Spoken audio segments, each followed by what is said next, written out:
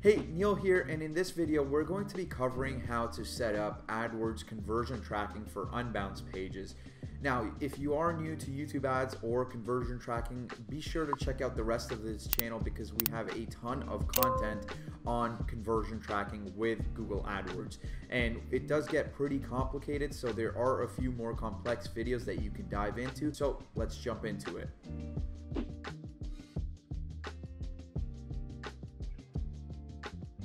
New AdWords account, and the first thing you're going to want to do is set up the conversion inside AdWords first. In order to do this, you want to come up to the search bar and search up conversions and basically go to your conversion section, right? So these are going to be where all of your conversions are, and we're going to come here and we're going to start with a new website. For most things Unbounce related, you are going to want to stick with website conversion. Now, there's a ton of different things that you can do inside Unbounce, but most often or not, you're going to be recording page views, right? If people come to an opt-in page or a thank you page, or if they've made a purchase and then they've gone to a cart page or something like that, it's going to be done on a page view action. So Google AdWords lets you do a ton of different things and label most of these things based on whatever the specific action is. But for our case right now, we're just going to go with a simple page view. I'm going to be putting this code on a simple landing page. So this is what I'm going to be intending this for. So we'll do a page view and we can name this a test. Now, if you are using this to count purchases, right, maybe you're selling a product or service, you're going to want to label a value for it. So whatever the value of the purchase is, and if you're setting this up on a thank page, you're going to want to use a value. For our case, I'm basically doing this on a landing page that people come in on, so I'm not going to assign a value to this.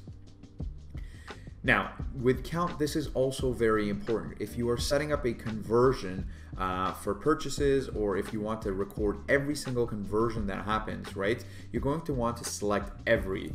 What this is going to do is record every single conversion action regardless of the cookie that it's being registered on.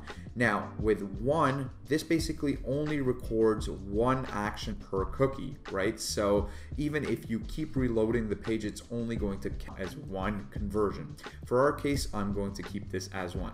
Now, my click conversion window is going to be 30 days, and my view through is going to be 1. This is pretty standard stuff, and you don't really need to change it. Now, this is going to be included in all our conversions. When you go set up your columns inside AdWords, we want this included. And last click is the most common attribution system, right? Basically what you're going to want to do is hit continue, and you're going to get to this page. And on Unbounce, you're going to want to install the tag yourself, and we can just do a basic HTML page. Now, this is where things start to differ, and I will show you both ways of setting this up inside Unbounce. And the second way is going to be a little bit better than the first way. So, because your global site tag is not installed on Unbounce, what we're going to want to do is install that first, and this is going to be across our entire domain. So, basically, you're going to want to copy this entire global site tag, come into Unbounce, right?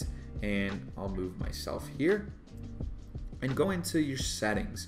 Once you're in your settings, you want to go into your script manager, and this is where you can upload a script to an entire domain, and this is exactly what we're going to do with this site tag, right? So the site tag basically allows all of the conversions to start firing and lets AdWords to record all of the conversions on the domain. So we're going to be adding a script, and this is going to be a custom script, and we'll call this test script.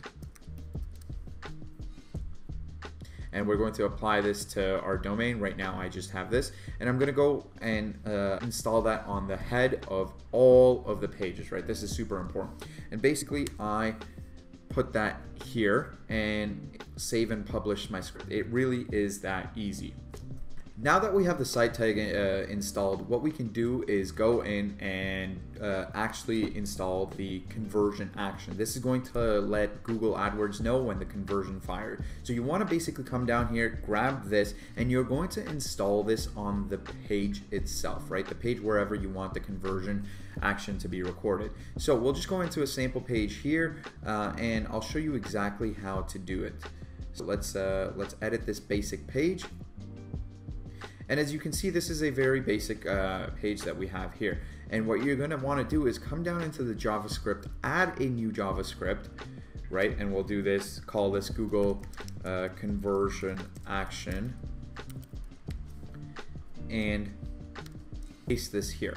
Now, what you want to make sure is you want to make sure that this is after the body tag. And the reason for this is the way Unbounce is set up is that whenever a page load, this script gets, whatever the script on the pages gets put in front of the actual global domain scripts, right? So the global site tag is going to be behind this unless we put this after the body tag, right? That's why we put the site tag in the head and we're putting this after the body tag. If you don't do this, it's not going to record conversions correctly. And basically all you want to do is go here, done, and save. And that's basically it. Now, the reason we did it this way and we installed the site tag everywhere, it's because it's an easier workflow.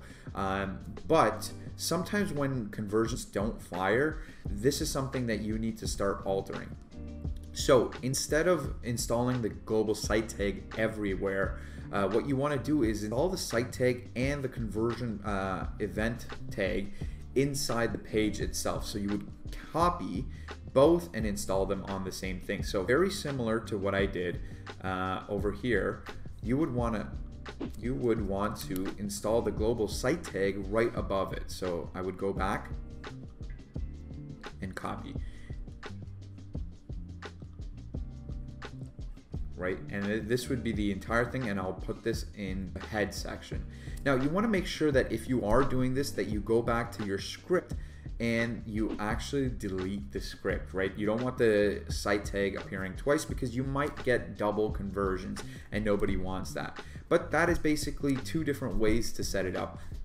And basically that's how you get conversion tracking set up on Unbounce. Now the reason for the two different ways is maybe you don't want to record conversions throughout your entire site. Maybe you just want it on specific pages. So I recommend actually uploading the site tag as well as the event tag on just the page itself, and do that for every page that you want. Alright guys, I hope you got a ton out of this video. You know how to install conversion tags. Basically, as soon as this is done, you want to basically see it inside of here, and this is going to be unverified. What you want to go do is go on your Unbounce page, load the page up and trigger the event so that it becomes verified. It usually takes 3 or 4 hours to get that done, but you can trigger it a little bit earlier. And once this is verified, you're ready to go. You can start, counting your conversions inside Adwords. So now that you guys know how to set up conversions on Unbounce, let me know if there's any other questions regarding Unbounce and Adwords and YouTube ads tracking, and I'll try and make a video for you guys. With that, I'll see you guys later.